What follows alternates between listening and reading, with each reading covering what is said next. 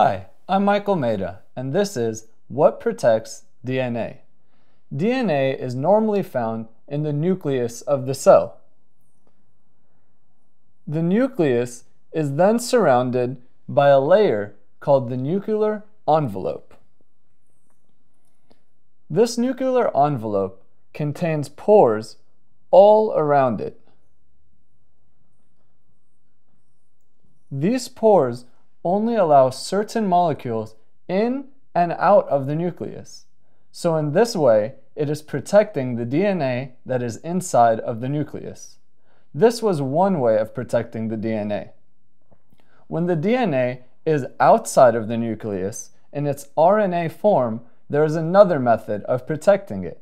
This method is telomeres. Telomeres are basically junk DNA that's added to either the 5' or the 3' end of RNA. On the 5' end, we will typically have a 5' cap. The 5' cap is a modified guanine molecule that protects the RNA from exonucleases.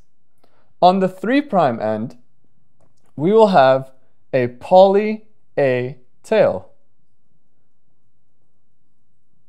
The poly-A tail is another method of protecting the RNA from degradation. So I have described two ways.